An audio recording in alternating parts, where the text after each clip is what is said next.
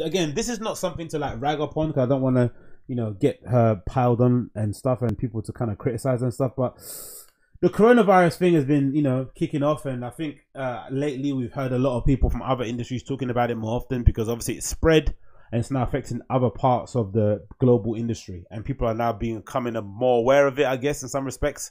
Before, because it's like with all things, because you can't be too harsh on it. I think people are a little bit selfish and a bit self-centered in general. Unless it actually affects you, you don't necessarily care that much, right?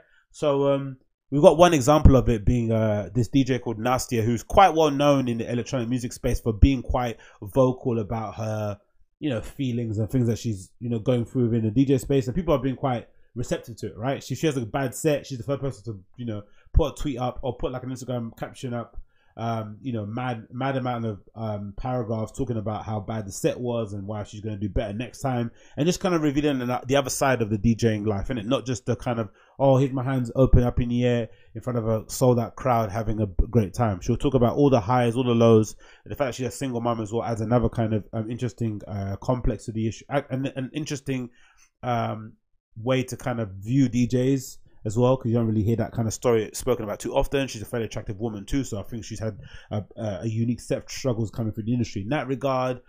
So really, loads of interesting stuff that I like to kind of check in from time to time with Nastia. But there's also a part of her that's incredibly self-absorbed and narcissistic in that regard, which I guess is not really her fault, because I think in most creative endeavors, especially something like a DJ or something like a musical artist, you kind of have to be a bit self-absorbed, a little bit selfish to make it, right? You kind of have to think the world revolves around you in some way, shape or form in order to kind of have any kind of chance of kind of breaking through the noise out there, because there's tons of DJs, there's tons of cute DJs, there's tons of DJs with great skill, great social media presence, who are willing and able to take a spot if you kind of rest on your laurels. So in one sense, I don't blame her. In another sense, I'm a little bit like, this is done in bad taste. So I stumbled upon her profile again the other day, just checking up and seeing what she's been doing, and she made this post that I thought was just done in bad taste. Again, I got nothing against it. She wants to share a picture of herself looking cute, fair enough, but she decided to throw up like a TBT on Thursday of herself, like a picture of herself that someone took, I guess, of her, you know, think her looking cute.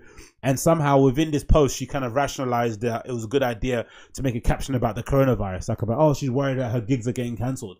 And sometimes I look and I'm like, people are dying all around the world, right? It's a worldwide epidemic that's kind of now got everyone's attention, unfortunately, right? Because it's now kind of permeated across most of Europe.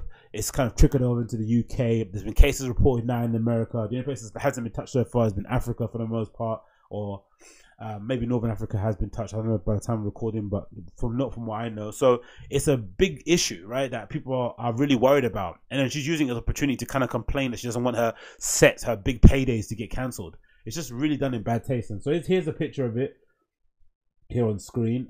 Nastia here with like a cute pose with her, you know, peace sign over her eye. I don't know why that's relevant to post now. Not even post now.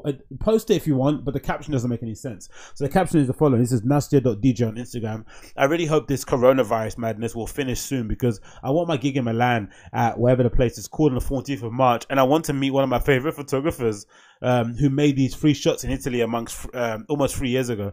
All events are on hold now. Praying for positive change. Hashtag stop corona panic. Like, the whole caption is full of absolute dog shit, right? She's self-congratulatory, patting herself on her back for being cute, wanting to play this amazing place in Milan because it's obviously going to pay her pretty well. Again, I don't have any problem with that. Make your money, do what you want, cool. But in light of people dying around the world, is this the right time to kind of self-promote yourself and somehow make it about you? Like, this coronavirus isn't about you at all. It's got nothing to do with you whatsoever. It's happening around the world. It happens to affect your livelihood, but it's affecting everyone's life. People's family members are passing away, young and old, right? And then the bit at the end that doesn't make any sense too is the hashtag stop corona panic. What does that mean? Is she one of the people in the camp who believes that the coronavirus is no more deadly than a common cold?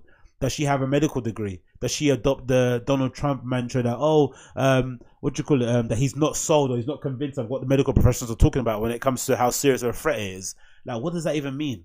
It's just ridiculous, man. And I understand, obviously, most of the ideas I've got from what Posthuman has posted on Twitter recently, a thread, I get the impression that a lot of the bigger DJs, or a lot of the DJs in general who are professional DJs who make their money DJing week to week, all year round, most of their monies are made by touring, right? Going around the world. What a lot of DJs had a big problem with about Brexit, especially the foreign ones, because they make more money going to other countries than they do playing their own country, right? Which is just common sense. Fair enough. But I also get this idea that you have to be socially aware, man. You're not that detached from the world.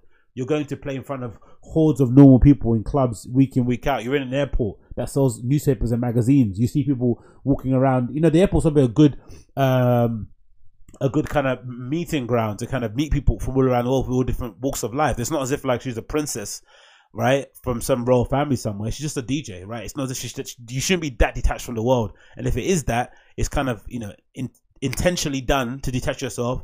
And obviously it's part of her as well. She doesn't care. She's just worried about her own pocket, which is, you know, again, it's her own prerogative. But Jesus Christ, what bad taste is done in. But shouldn't be surprised though, innit? Because I think some people don't really like the fact that she does cry and complain and whine about stuff online too much. I like it, to be honest. I think it's pretty refreshing to have a DJ of her level speaking about the good and the bad of being a professional DJ. But also I can understand in context, once you put it all in context, her personality in general, this vanity of this post, the narcissism of this post, the self-entitlement, it all just looks weird, isn't it? Once you add on top of it, oh my god, the set Glastonbury didn't go as I planned. It's like, okay, shut the fuck up. You know what I mean? You're just pressing Q and pause on a CDJ. Let's not get too ridiculous with it. Because I think the same thing about DJs who take DJing way too seriously.